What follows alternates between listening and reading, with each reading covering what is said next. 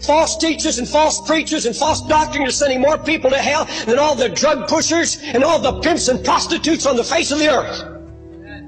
Multitudes of blind Christians are going to churches and singing and shouting and praising the Lord in churches that are enslaved by false doctrine and they don't even know it. Thousands are sitting under this and they're having this gospel poured into them. In fact, they're so blind they're going out saying, "Isn't it wonderful?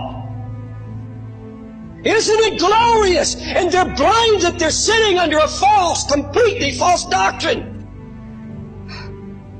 Now, Christ doesn't take this matter lightly. Otherwise, His eyes wouldn't be on fire. And He comes to warn and to expose, to save His people from seduction. And you and I better get serious about it. And I'm telling you now, it is serious about where you go to church. But you know, it's serious where you go to church. It's serious the kind of message that you sit under. It's serious the kind